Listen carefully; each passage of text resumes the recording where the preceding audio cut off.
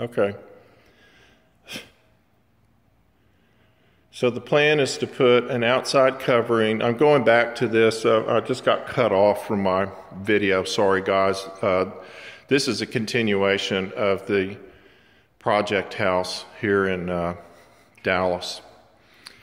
So the left-hand floor, left-hand outside decking is about an inch higher than the floor on the right, the red floor, which is the living room floor.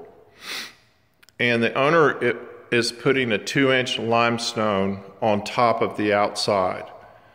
I can see by the decking that there's a slope to the left where the decking outside is sloping away. It's got a good slope to it. But the problem is you can't really depend on that, particularly with limestone, because it's so porous. And we know that eventually water's going to get up in here one way or another, and we want to prevent it from being a problem. So they already had some of the limestone installed, and I decided to pull it out because no one had taken the time to do any preventative measures, waterproofing between the outside and the inside. And I'll show you what I mean.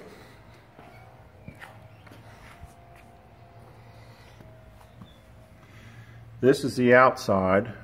Right here is a big gap of where water was coming in. Now you can see the concrete, so this is a little below the concrete, but when you get on top of it right here, it's actually about the plate height. The bottom of the plate, you can see right there, the bottom of the wall. And when we rinsed it off the other day, that's how all that water got in the inside I showed you earlier in the last video. Nobody has done anything to prevent that from happening. They just were going to put the limestone down and be happy about it. And this is the limestone, and you can see it's thick. It's 2 inches. Good stuff, or 1.5 inches. And so that's all good. And by the time you put a bed on it, it would end up where it was 3 inches above that floor. So whenever it rained, the rain would be in higher than this floor. And its natural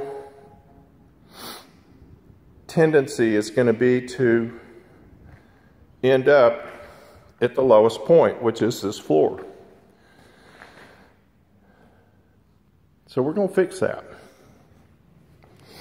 What we're going to do is we're going to take a tube of sealant and we're going to put a big thick bead, almost like Deco Seal, which you use around pools.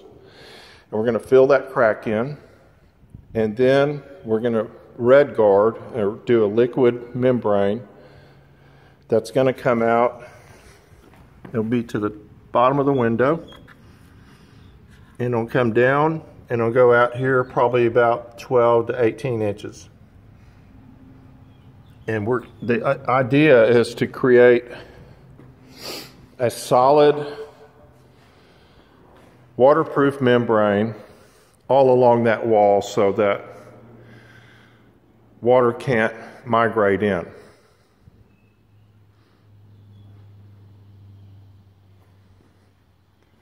Now this is all stuff that could have been done originally, probably a whole lot cheaper than having to redo it now, but this is kind of the problems I keep running into on these projects. People are asking me to come and fix them because there's a bunch of people working these jobs that just don't understand and don't think through these things.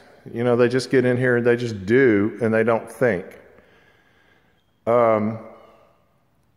So in our next video, we'll do a video of us doing the sealing process where we're sealing the outside of that wall, and then we'll have another video of the concrete going in. And that's all for this video. Thanks.